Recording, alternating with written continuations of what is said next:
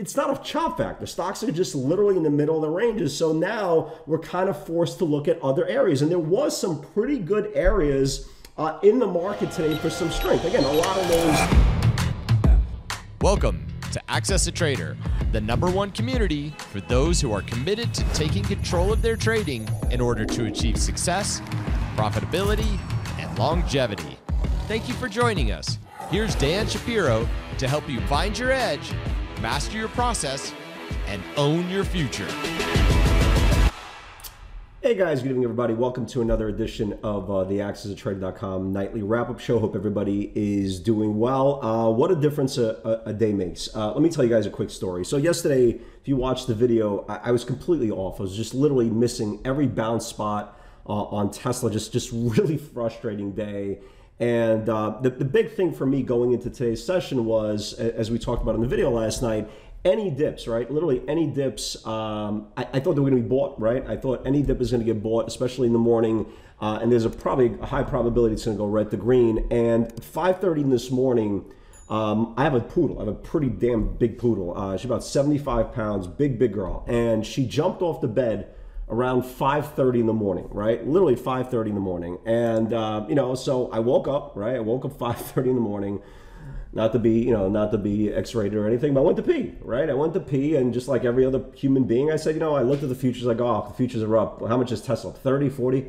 So I look, and Tesla was down 6. So I go, oh my God, this thing's gonna go red to green. You know, definitely is gonna go red to green. So I run into my office, I turn on the computer, and I just wait. And you could see what time this was. At 5:46 in the morning, I go, guys, watch red to green for experienced traders. 1202 is going to be a big number. Obviously, we're going to watch that 1210 area, which was last night's high. And not only did it go red to green twice for 8 to 10 points, but every dip today, literally in the morning on the rising 60-minute support, got bought, and it went green again. And then eventually they sold it off, and then there was another bounce off the 1140s area. So which basically comes to my point, which we talked about last night in the video. You know, you're going to have days. You're a human being, right? You're going to have days that you're just off, and this is kind of an important part to kind of tie a ribbon about yesterday's conversation. But you're going to have days that you're off, right? And instead of trying to squeeze and be depressed and be angry about it, just let it go, right? Just let it go. The market is always going to make you whole, right? As long as you don't do anything really silly and prostitute your money and burn mental capital on days that you just can't get going, or just kind of missing the boat on everything, it's okay, right? It's okay, like we talked about yesterday. And today, the value came, ridiculous bounces today in Tesla, red to green twice in Tesla. And not only that, we saw an absolute incredible liquidation on a lot of technology names. And what was crazy about today's market, and we talked about in the webinar, I haven't seen something like this in a very, very long time. 5 years ago, forget about going back to 23 years. 5 years ago, if a stock, right, or a market, or in this case an ETF, just like the Qs, reclaimed the 5-day moving average, that is the most bullish thing you could possibly have. It's very, very rare, okay? It's very, very rare that the next day you're gonna have this crazy, tremendous liquidation. And if you told me last night that, hey, by the way, and last night we talked about some names that I definitely liked on the downside, names like Moderna, names like AMC, right? Names like AMC, and we'll get to the pivots in a second. But if you told me last night that, yay, by the way, today we're going to reclaim the 5-day moving average on the Qs, and oh, by the way, the next day we're going to test the 50-day moving average, I would say, yo, you got some more of that stuff that you're smoking. It usually doesn't happen. It very rarely happens. But hey, guess what? This is the new market, right? This is the new market. There's new technology. There's different rules. And what we saw today was incredibly aggressive, and it felt like to me that some fund had to liquidate today. And the reason why I say that, if you look at a lot of names, especially your favorite stocks, I don't care what your favorite stocks are, but if you look at your favorite stocks in the technology space, they have one common denominator over and over and over today. It's that big liquidation candle. And look at names, for example, this is all on one candle, guys, right? Look at the names today. Look what happened today on Amazon.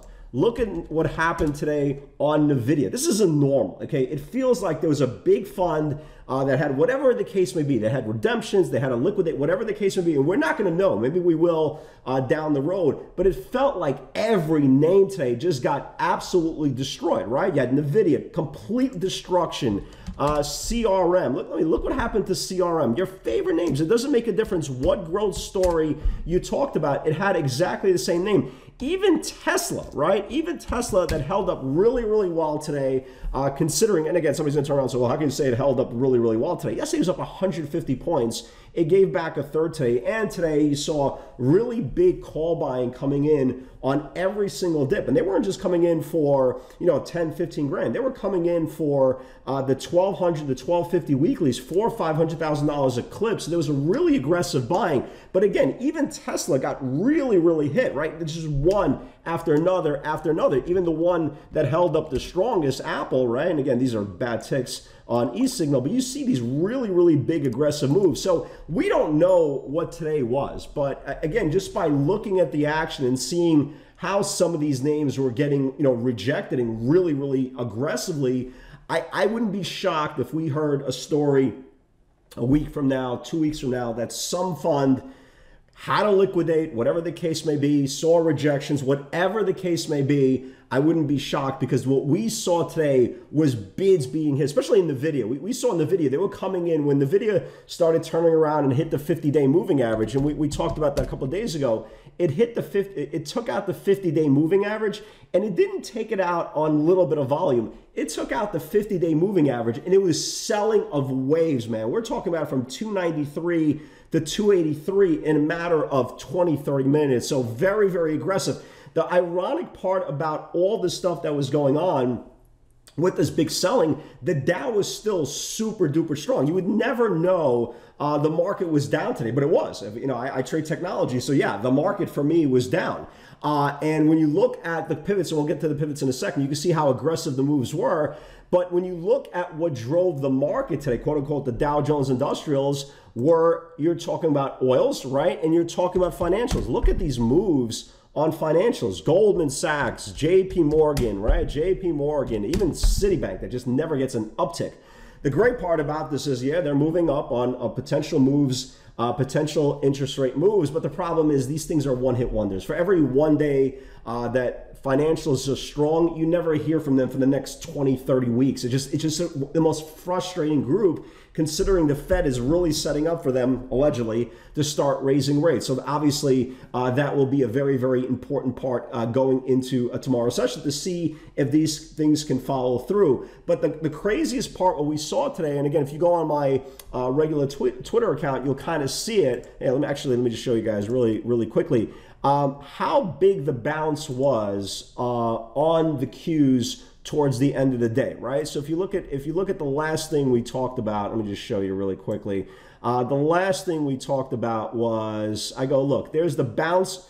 Here's the bounce, right? Here's the bounce we talked about, this 393.20s area. That's the 50-day moving average. And you can see how aggressively this bounce was, right? You can see that how the Qs were. They bounced right off. We're talking about a 3.5 point bounce going into the close. The problem with that, right? The absolute problem with that close is everything that was setting up, or predominantly a lot of names that were setting up for tomorrow to the downside, right? They bounced $3, $4, $5, $7 off the bottom. So going into tomorrow's session, it's going to be a little bit tough, right? It's not going to be a session that you're turning around and saying, well, this one looks great, that one looks great, this one's about to break down, that one's about to break down. No, the great part about trading now is you're picking your spots. So after you had a really good value day today, and again, we'll get to the pivots in a second, tomorrow now we have the luxury to kind of wait and pick our spots, because now everything's literally in the middle of the range, and that's very, very important to understand that. So tomorrow, you're not going to,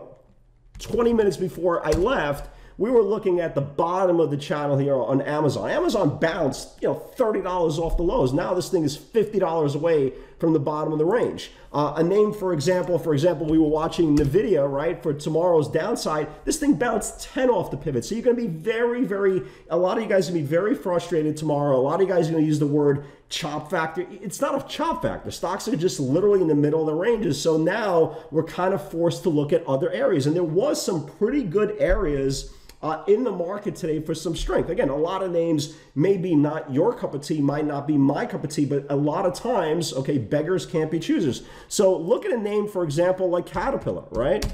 Look at Caterpillar. Caterpillar, monster move above the range here. Again, is this a possible day two runner? Absolutely. You know, keep an eye on this thing, either a dip into rising support or above today's channel. That looks good. A stock like Citrix Systems, right, had a good move a couple of days ago, right? Took out this little flag here. You know, it does have range, right? It does have range back to the upside. Even look at an oil name like CPE. Again, right, not the traditional names that we look at every single day that we talk about, but these are real setups. These are names that got above the ranges, got above the 50-day moving average. And if you're not, if you're not in the business of technology tomorrow, whether to the long side or to the short side, at least you have alternative names that are again, really, and they're valid. Again, are they going to turn into a Tesla? Probably not. But the point is, they're real players, they're real charts, and if they do confirm, you should have mirror images of what technology does, just a lot slower. So going into tomorrow, be a little, delta neutral. Also, a name I like to the downside tomorrow is CarMax. Broke down today. Maybe if it starts breaking down below today's channel as well. CRM first close today below.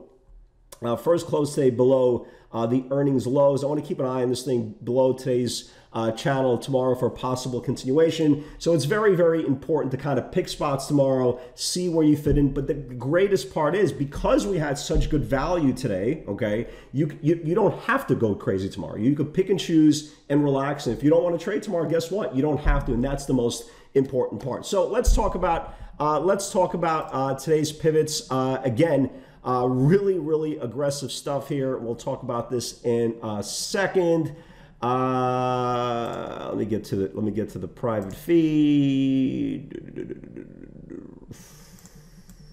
Okay, let me get to the private feed.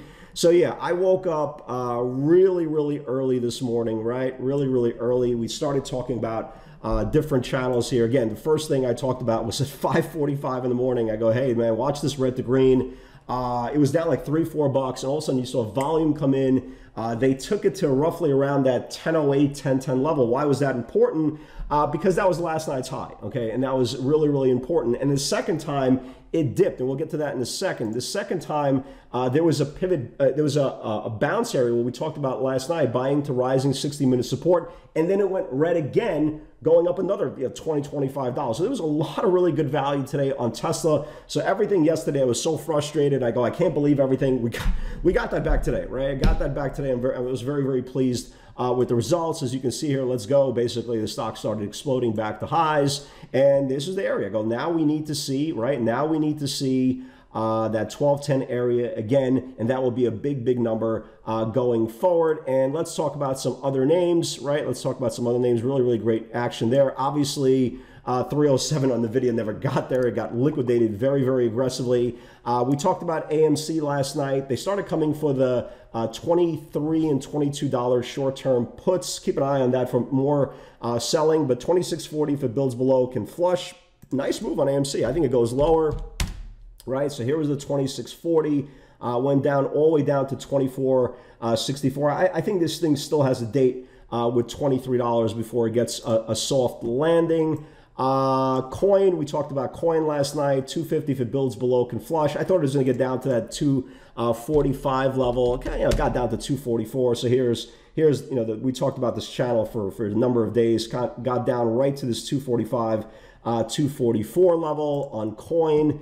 Apple, beautiful bounce initially on Apple. I took that 81.50s bounce. It went, about 75 cents or so.